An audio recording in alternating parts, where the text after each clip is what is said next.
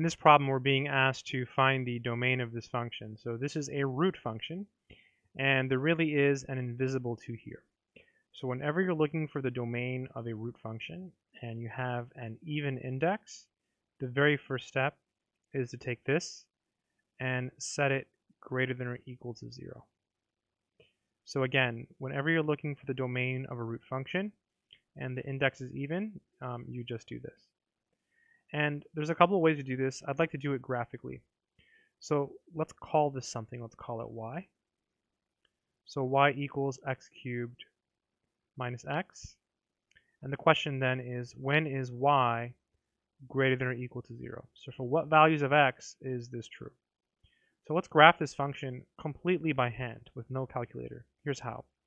Notice you can factor this. You can pull out an x, and it becomes x squared minus 1.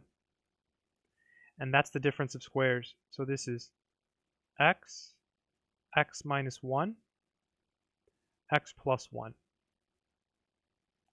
And so if you were to set this equal to 0 to find the intercepts, you would get 0, you would get 1, and you would get negative 1.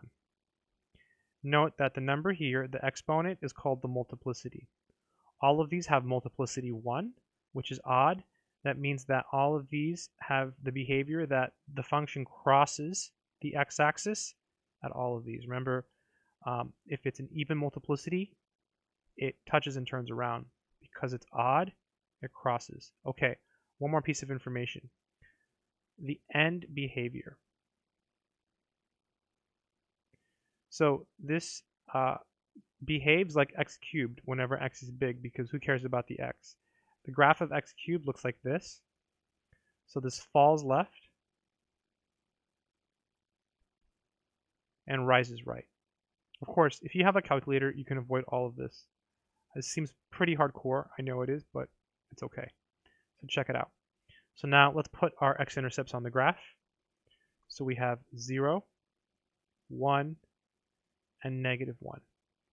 And we know it falls left and rises right. So it must look like this. It crosses at negative 1 because we said it crosses. It goes up. How high does it go? We don't know. And it crosses at 0, and it crosses at 1. Okay, now we can answer the original question, which was, when is it greater than or equal to 0? Right? So I'm going to use a different color so you can see. So here and here. Okay? And we're including 0, so it'll be negative 1 to 0, union, and then 1 to infinity. Beautiful way to find the domain. The other way of doing this, by the way, is to do this and then factor it like this, and then use the test point method where you pick test points and you plug them in, and if it's true you shade, not true you don't shade.